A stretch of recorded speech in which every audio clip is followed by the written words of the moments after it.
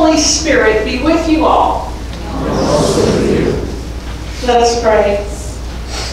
O God of grace and glory, we remember before you today one of your beloved children, Lincoln Scott Lessman. We thank you for giving him to us to know and to love as a companion in our pilgrimage on earth. In your boundless compassion, console us who mourn. Give us faith to see that death has been swallowed up in the victory of our Lord Jesus Christ, so that we may live in confidence and hope until by your call we are gathered to our heavenly home in the company of all your saints. Through Jesus Christ, our Savior and Lord. Amen.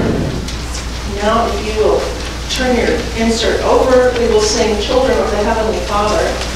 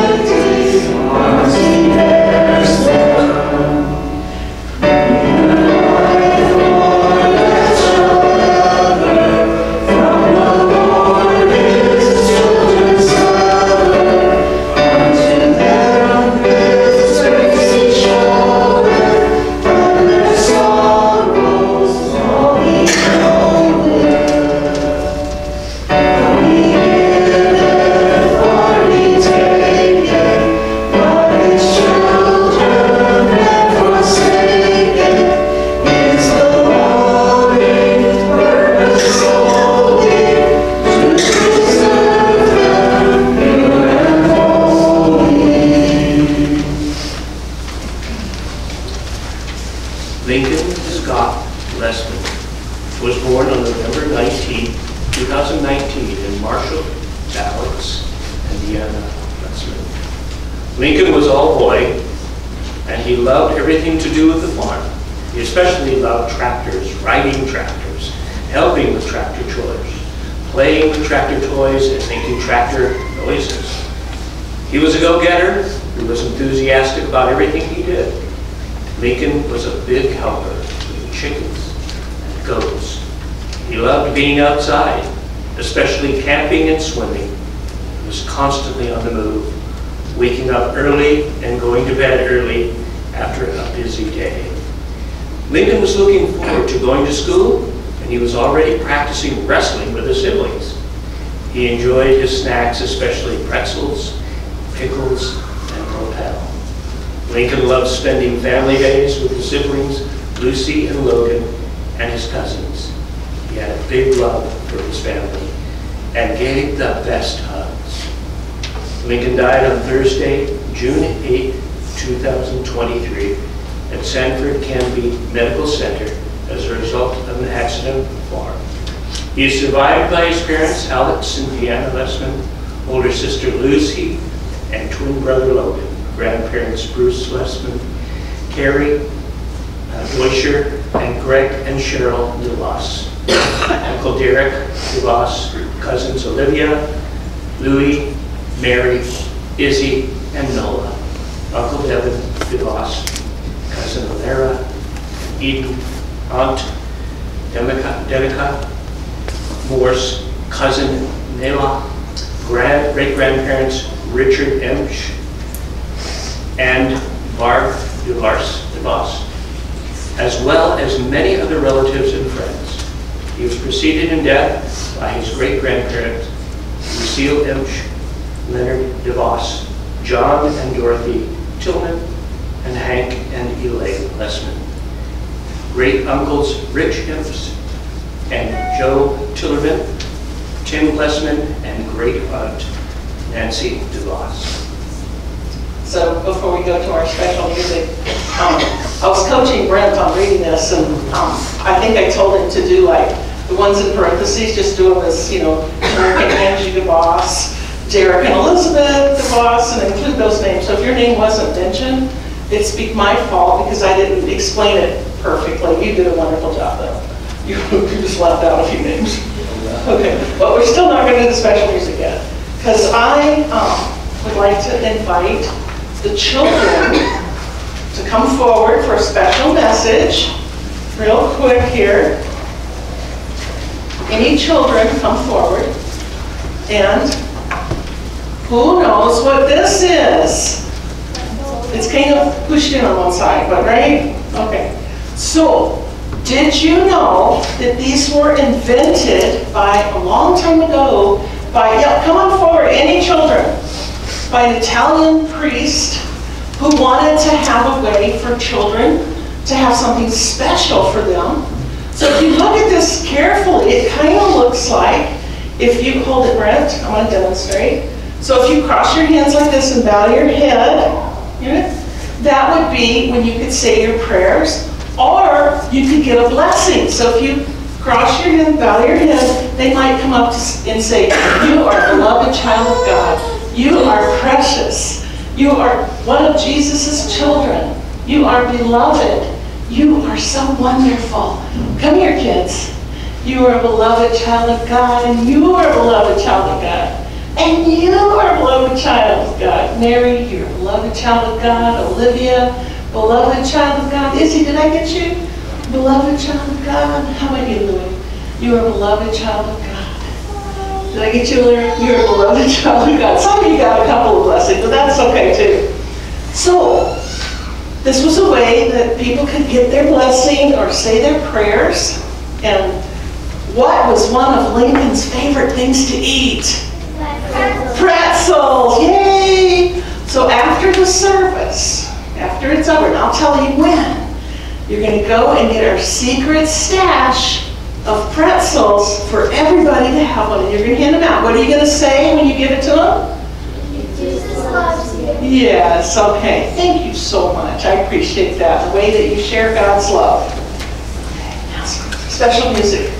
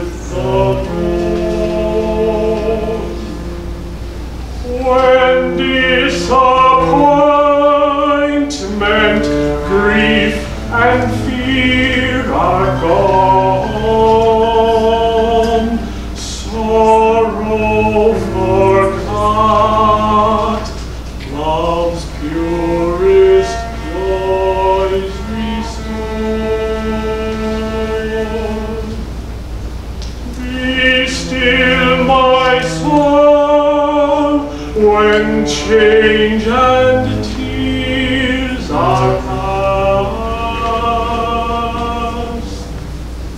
All safe and blessed, we shall meet at last.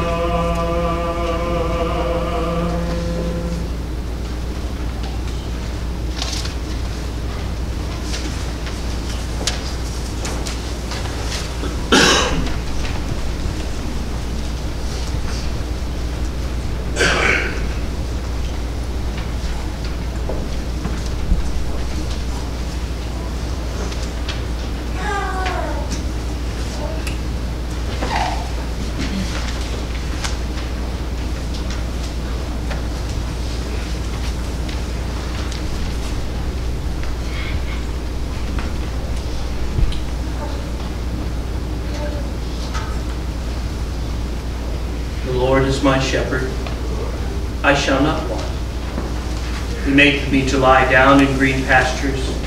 He leadeth me beside the still waters. He restoreth my soul.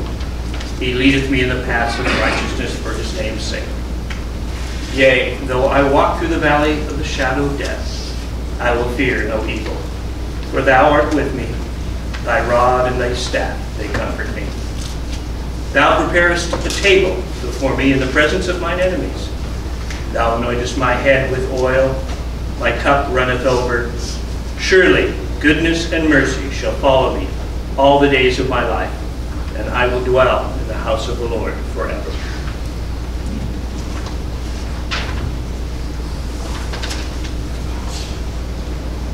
Romans 8, portions of. For those whom he foreknew, he also predestined to be conformed into the image of his Son, in order that he might be the firstborn within a large family. And those whom he predestined, he also called. And those whom he called, he also justified. And those whom he justified, he also glorified. What then are we to say about these things? If God is for us, who is against us?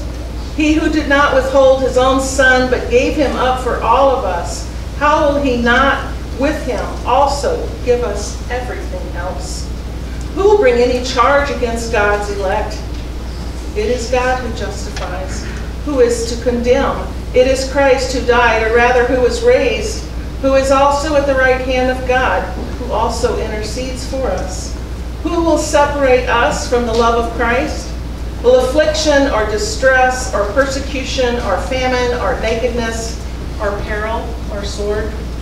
For I am convinced that neither death nor life nor angels nor rulers nor things present nor things to come nor powers nor heights nor depth nor anything else in all of creation will be able to separate us from the love of God in Christ Jesus our Lord.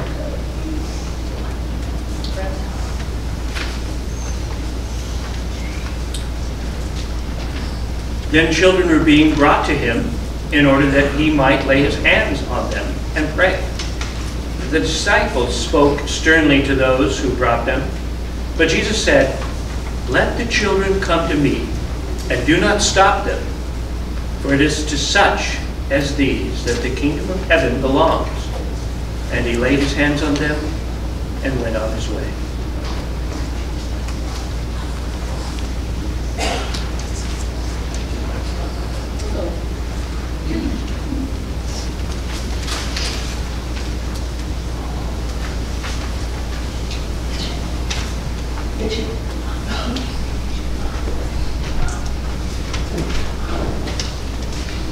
Wait, no, I'm wrong.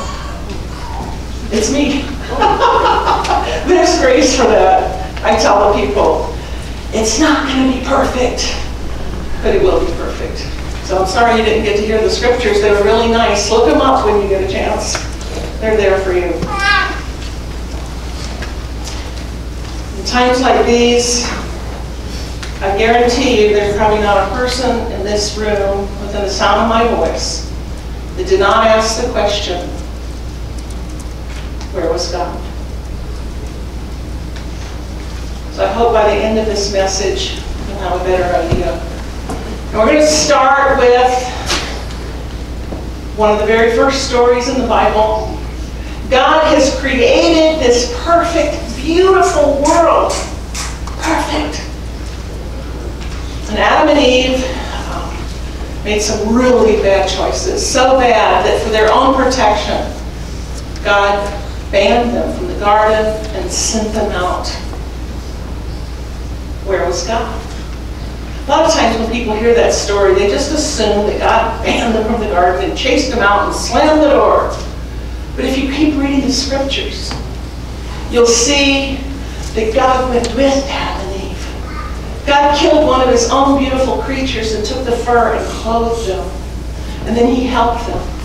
And one of Eve's sons, born after this time, was named after God. God helped me. With the help of God, I delivered a son. God went with them into exile. He went with them.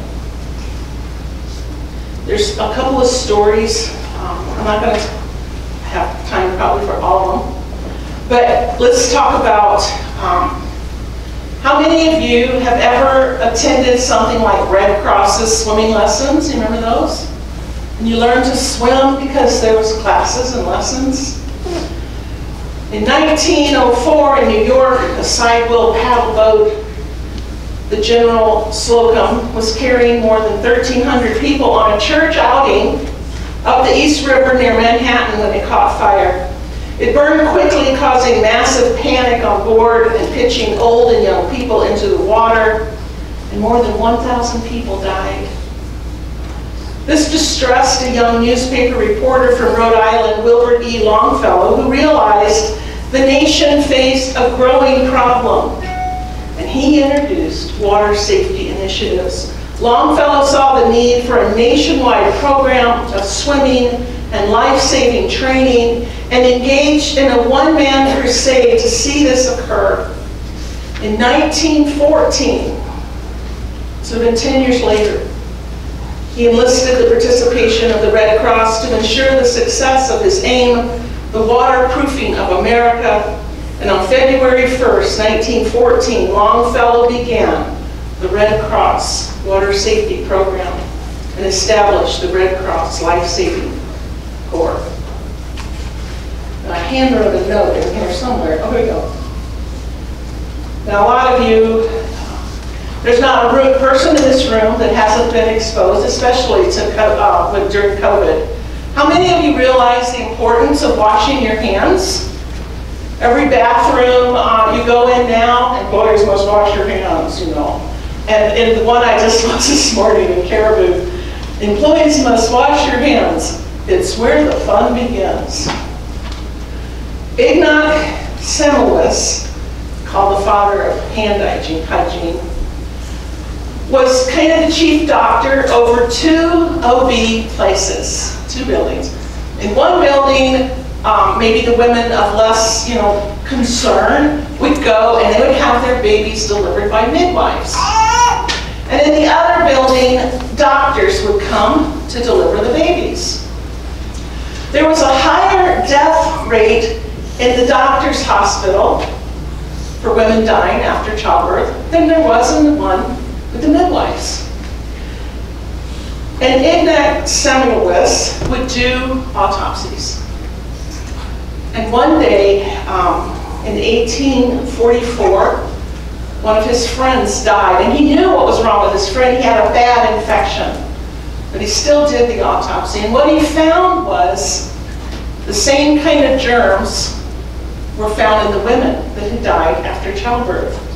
Now, what was happening there was the doctors had another building close by where they would do autopsies.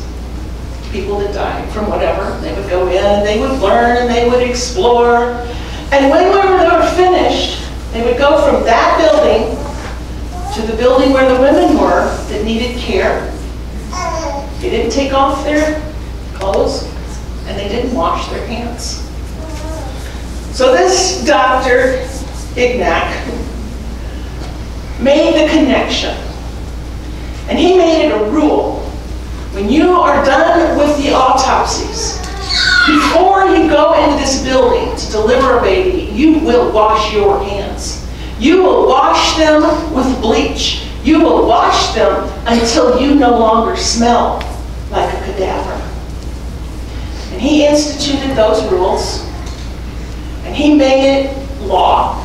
And immediately the death toll in that hospital fell, so that it was comparable with the other hospital. So he was on to something, and he told his colleagues, somehow we are carrying something into these people that we have to wash our hands for.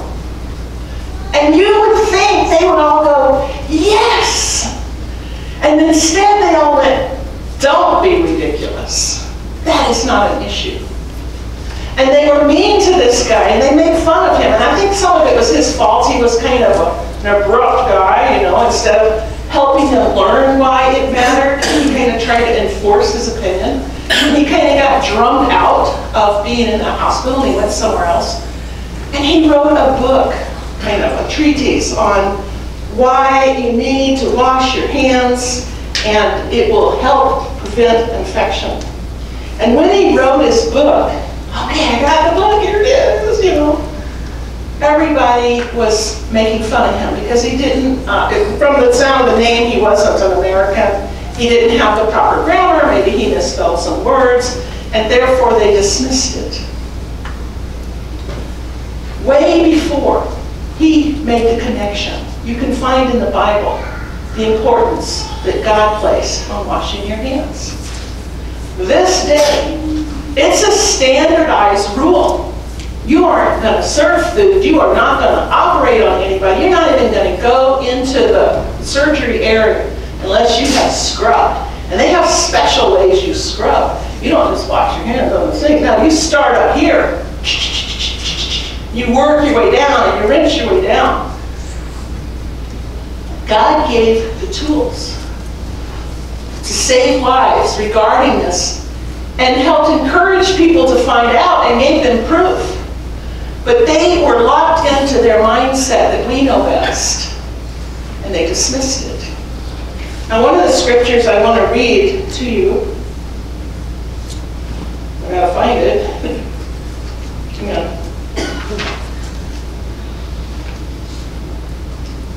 Okay.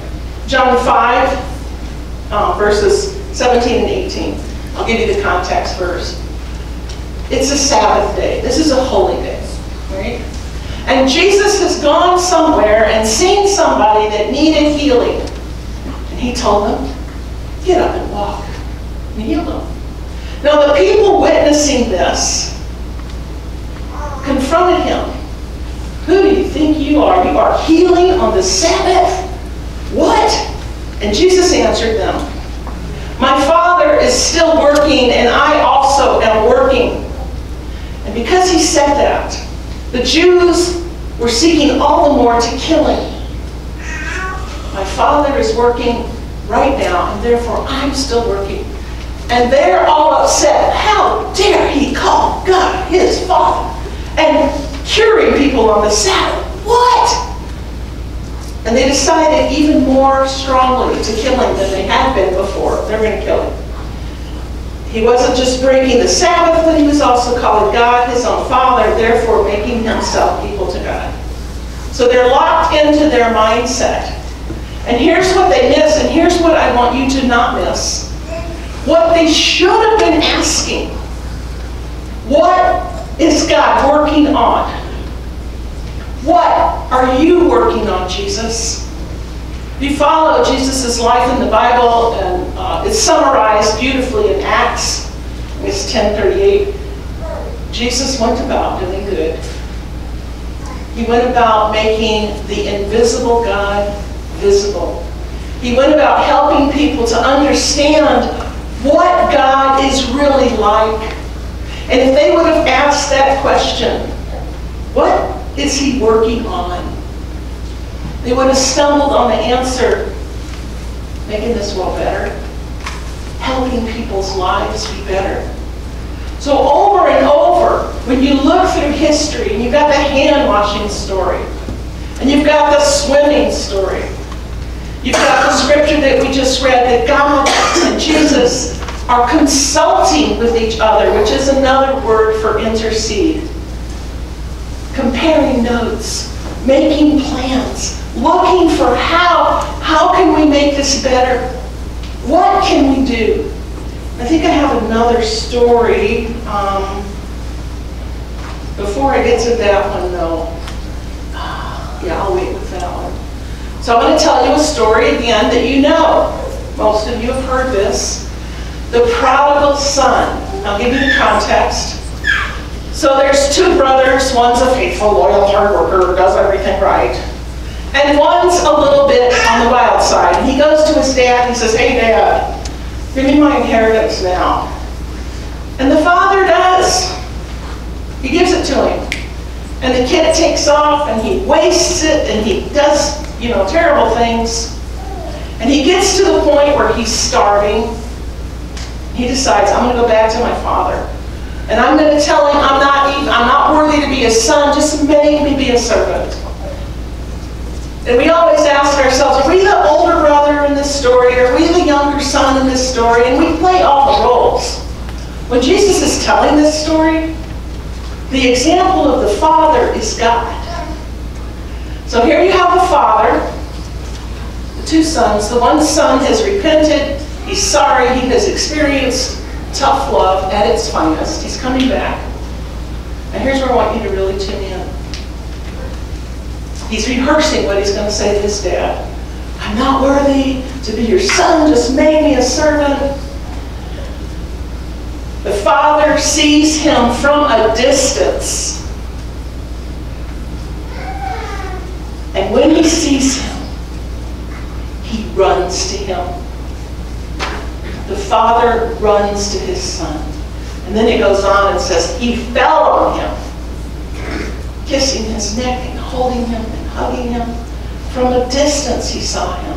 That tells us that the father was watching and looking for his son. He runs to him. That's not a casual thing. The son hasn't even said he's sorry or he's changed his ways. He's just walking to his father. He hasn't spoken a word. And his father, our father, runs to him, falls on him, hugs him, kisses his neck. You can go on and read that story for yourself. And you should. It's a good story. Where is God? You can know, and this is one of Martin Luther's favorite, this is my Lutheran stuff still now, it's our favorite theology, it's my favorite theology, it's the theology of the cross. And what that means is while we were separated from God, while we were all estranged from God, God is working on a plan with Jesus and the Holy Spirit to make our lives better, to improve this world, to save us. For Jesus didn't come into this world to condemn it, but to save it. You're working on this plan. Even in our brokenness, here's this plan. And there's this cross. And the theology of the cross is that even before we knew there was a problem, God was working on a solution to bring life and healing and salvation to the world. When Adam and Eve were kicked out of the garden for their own sake, God was right behind them. When this young man turned his back on God and desolate living and promiscuous and sin after sin, he didn't even get a chance to say, I'm sorry, before the Father was running to him and knocking him over and holding him and kissing him and loving him. Now here's a story I think are going to surprise you.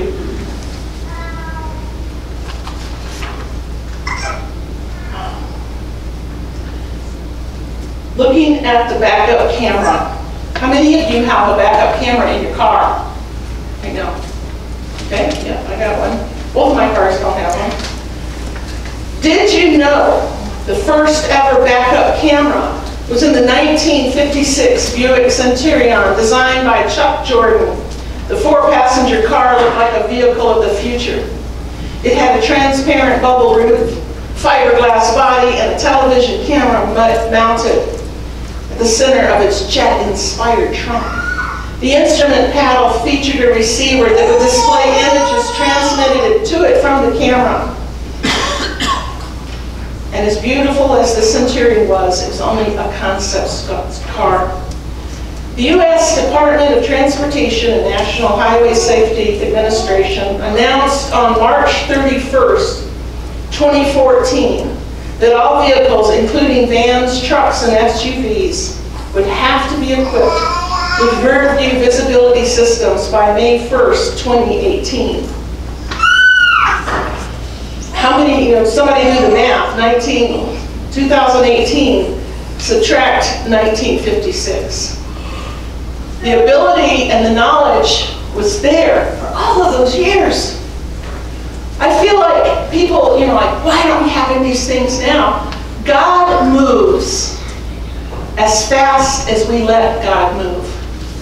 1956, there it was. And I think, let me just look. Volvo also unveiled its concept in 1972 of an experimental safety car. The Swedish company invented the modern three-point seatbelt, like in all of our vehicles, in 1959, and allowed other automakers to use their patent. It cemented Volvo's name in the public consciousness as a safety powerhouse, but he didn't charge anyone else for the design, the recipe for making that three-point safety harness that we all have in our cars today, because he felt like the lives saved far outweighed any amount of money that he could have made from it.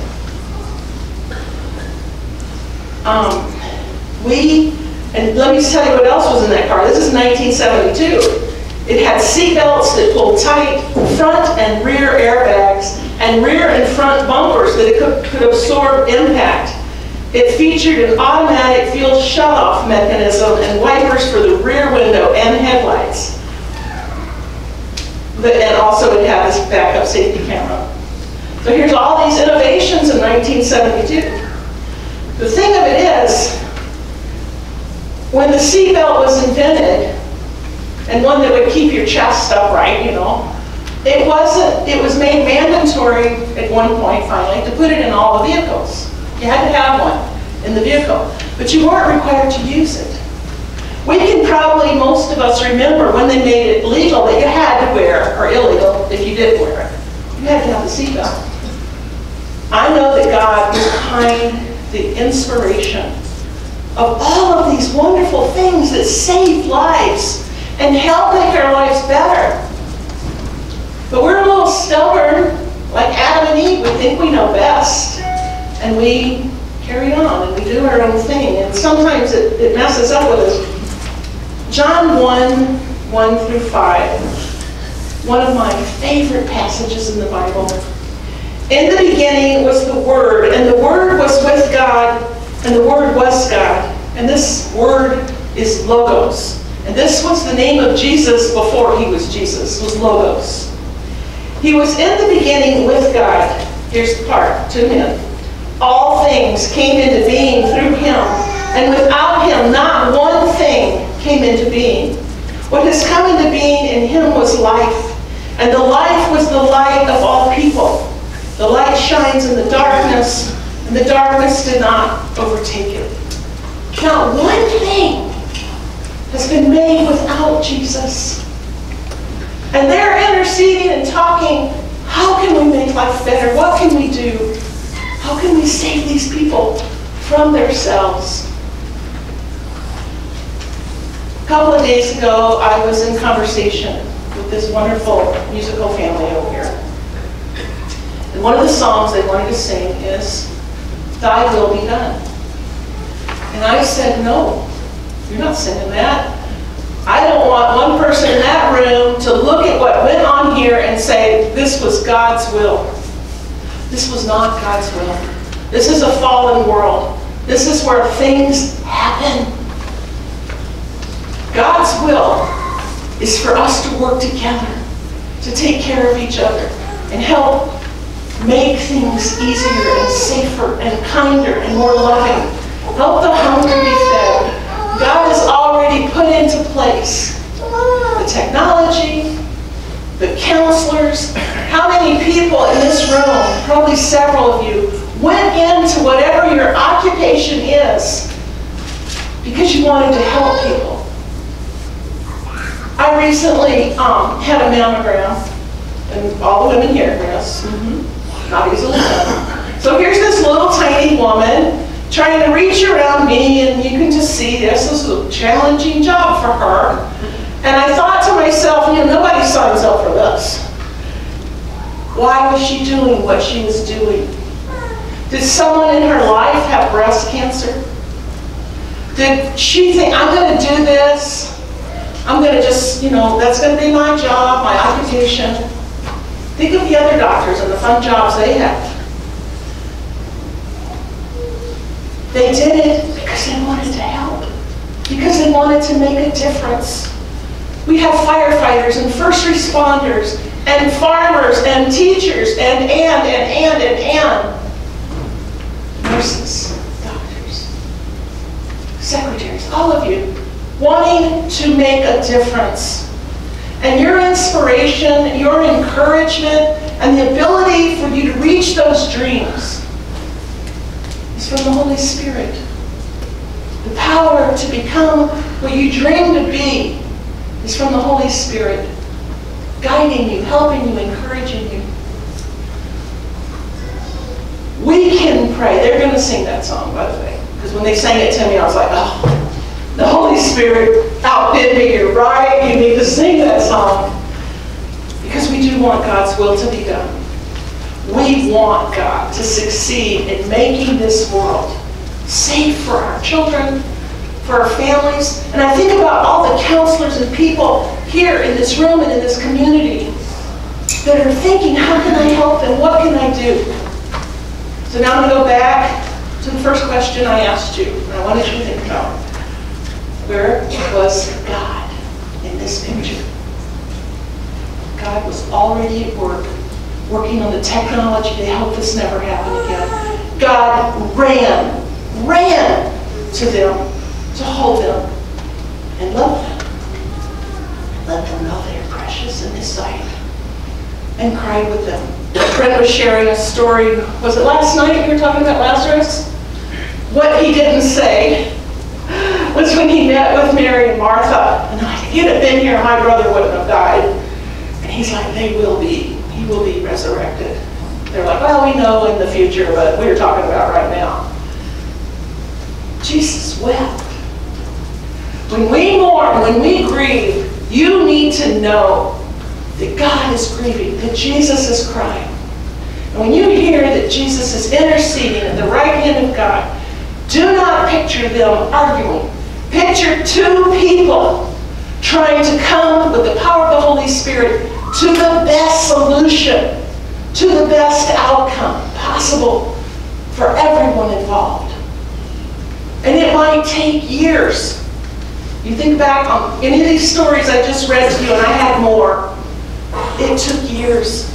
It took years before IGMAC's controversial idea of washing hands became one of the primary reasons that more people did not die from COVID. God is right here. God has never left you. He follows us into the wilderness, into the pain places, theology of the cross. God is already at work before you even call on Him to bring healing and life and hope, to let you know you are loved. And all of us have the opportunity to be the hands and mouthpiece of God and deliver hugs and words of encouragement and consolation and argue lovingly about the ideas of how we can make this world better and safer. That's what God is doing. That's how God loves you. And did you want to say anything? Did I miss anything? Because you sure can. Well, in that case, I got to find them. And like I said, I had more stories, but I'm going to cut it off. And I believe it's the special music people finally.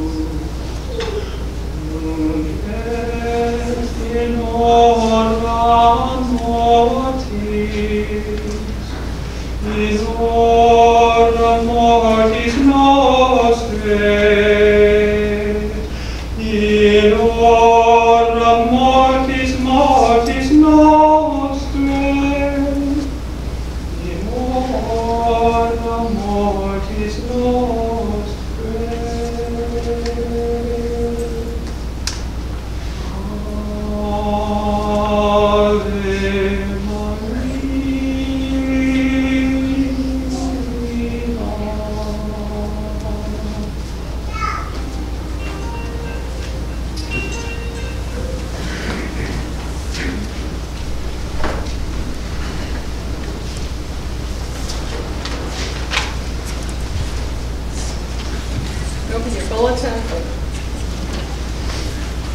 If you open your bulletin, join me in confessing your faith in the words of the Apostles' Creed. I believe in God, the Father Almighty, creator of heaven and earth. I believe in Jesus Christ, his only Son, our Lord. He was conceived by the power of the Holy Spirit and born of the Virgin Mary. He suffered under Pontius Pilate, was crucified, died, and was buried. He descended into hell. On the third day he rose again. He ascended into heaven and is seated at the right hand of the Father. He will come again to judge the living and the dead. I believe in the Holy Spirit, the Holy Catholic Church, the communion of saints, the forgiveness of sins, the resurrection of the body, and the life everlasting. Amen. Please join me in prayer. Lord, we come to you with our hands raised and our palms outspread. We ask that you intercede in this situation with everyone here, especially with the family of the Lessmans.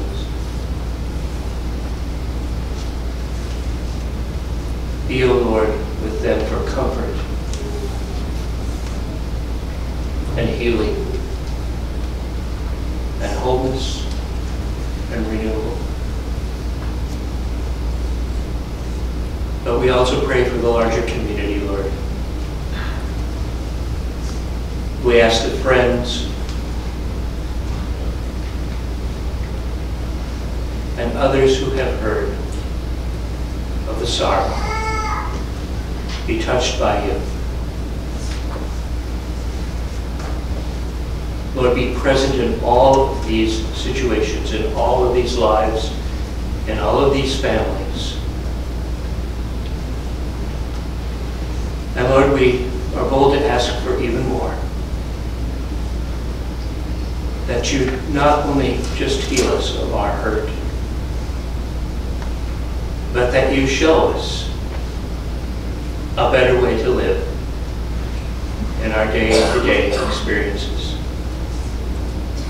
That you teach us, that you guide us, that you lead us, as you have always done and are continuing to do. But open our eyes, unstop our ears, tune our minds to pay attention to you. Help us to follow you more quickly, to listen attentively, to have our eyes open to the ways you are guiding us every day on a better path. Not the one that we want to take necessarily, but the one you have for us. Thank you. We lift all of these concerns up to you. And we praise you that you were ready into a new life. And so we ask all these things in the name of the Father, the Son, and the Holy Spirit. Amen. So you're actually not going to be saying the Lord's Prayer, and the reason we're not is in a few minutes they are going to beautifully, beautifully sing it.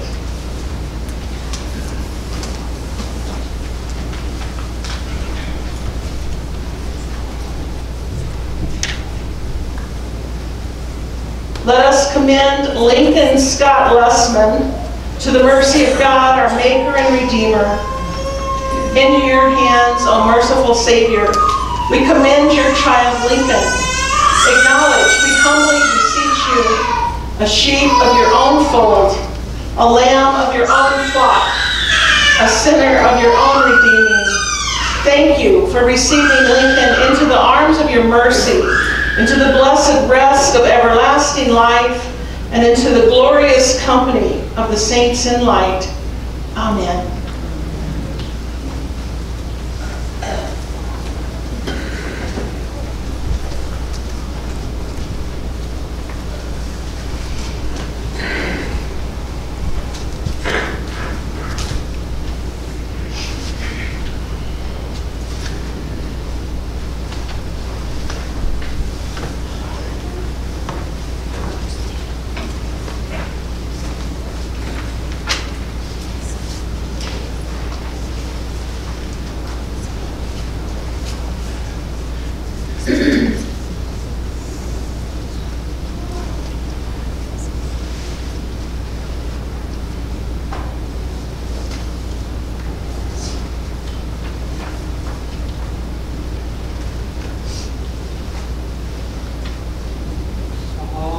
Sometimes the load is heavy, and sometimes the road is long, and sometimes, Lord, this heart of mine is not so very strong, but I will be done.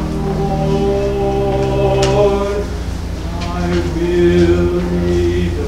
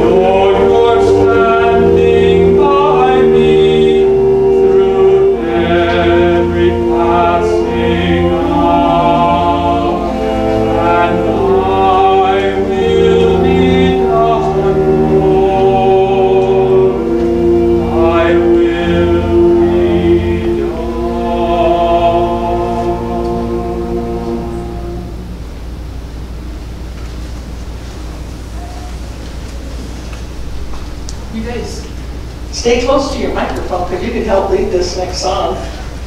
How many of you, I hope you know it, we're going to be feasting in paradise. Your family's inviting you to a luncheon immediately afterwards.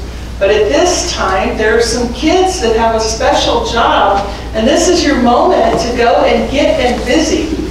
And they have something they're going to give you to remind you that Jesus loves you.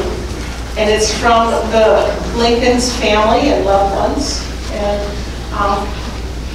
Logan might want to do it. He learned how he practiced, so it's up to him. And poor little, you guys forgot Mila. She's here alone. Somebody's, no, go ahead, just hurry back. Hurry back. They're all trying to turn around and come get her. So, all right. Now, everybody that can sing, you know, help me. At my church, they know to turn my microphone off when it's time to sing. Yeah. So you didn't know that. You're supposed to turn me off when it's time to sing. All right. Be present at our table, Lord, here and everywhere, oh Lord. These mercies bless and grant that we may feast in paradise with thee.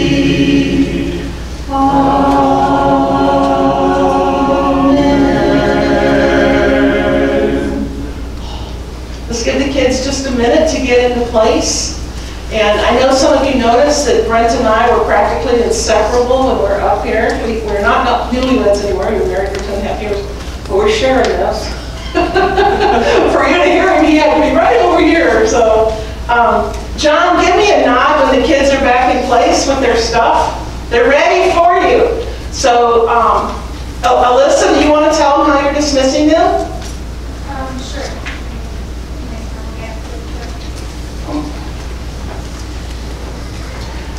So after the lunch, we're going to go to the burial site. At 12:30, I believe we're supposed to be in our cars and ready to go. Go ahead. Thank you, Pastor. So right now, I'm going to, once I'm done speaking, I'm going to invite the casket bearers forward, and we are going to take Lincoln out to the hearse. So family, I'm going to invite you to follow us. We'll go right out these side doors and down the sidewalk, and then place the casket into the hearse. Then I'll invite you guys back inside. So the children are out the front door, so when we come back in, that might be a good time for them to give you their little treats that they have prepared for you. They're very excited about it. The rest of you, I'm just going to invite everybody into the chapel here. So those of you that are in the lunchroom, I'll just have you come in here just to kind of make some room.